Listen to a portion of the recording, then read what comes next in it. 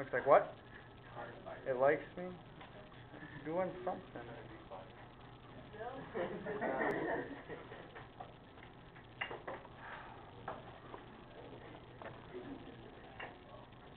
I'll get it.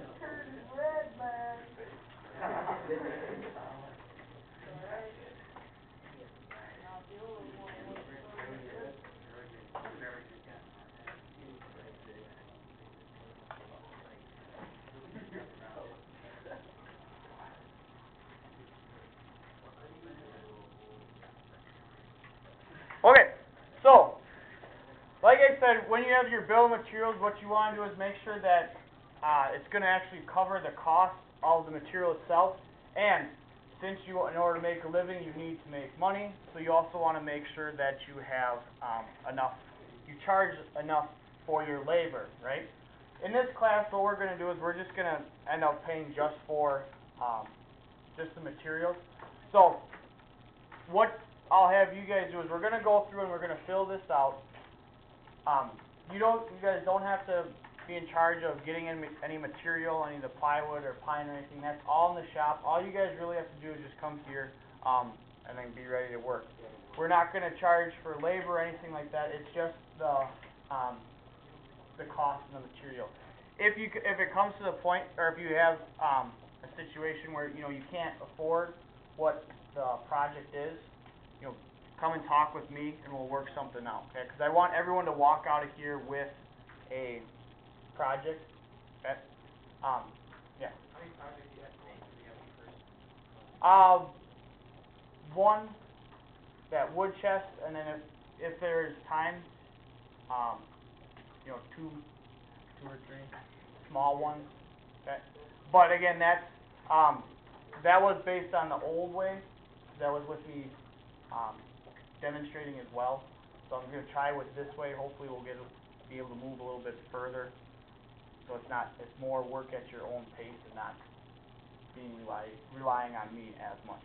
Okay? Alright, so what we're going to be working on right here is it's going to be the part name and then the type of material. Okay? So what we have, like I talked about, make sure you have your name, then the project, you just say is wood chest. Okay, if you want to put the date, you can. Again, my name is Mr. Teese if you want that, but really all I'm looking for is your name and then the wood chest. Okay? Yeah. Alright, so what this is dealing with is its material estimation, so how much it actually breaks it down per cost per item. Okay? So, the project name, we said that we had a top, right? And that was made out of solid pine. Okay? So, do you guys know what other parts of the product that are made out of solid pine? The handles. Or the trims are a little different. The sides are plywood. Bottom is also plywood. The legs. Okay. So you have your legs, and what we're going to say is front F/B. So front and back. Sorry. Or the long one. So at times I'll either refer to it as your legs front and back or your long legs. Okay. Then at the same time you have your legs short. Okay. You can either say side or short. Okay. Or an S. Yeah. Okay.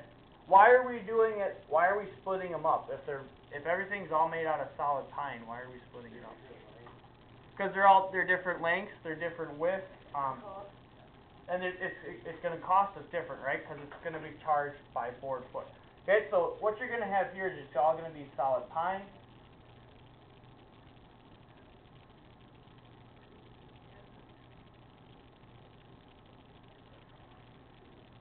Okay. Now, what were some other parts that we ended up having? Okay. Yep. So that's kind of our hardware. So that'll end up being listed down here. what were the sides, right? So you have your sides, front and back, the sides, short, okay, and then someone also said bottom, right? Okay, and then for the type of material, what we have for the sides is going to be BC plywood.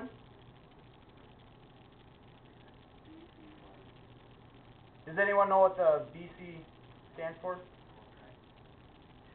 Yes, but not in this class. What the BC is talking about, or relative to, is it's the grading system. Okay, so we'll talk more about the quality or the grade of the plywood. Okay, and then for the bottom is going to be AC plywood.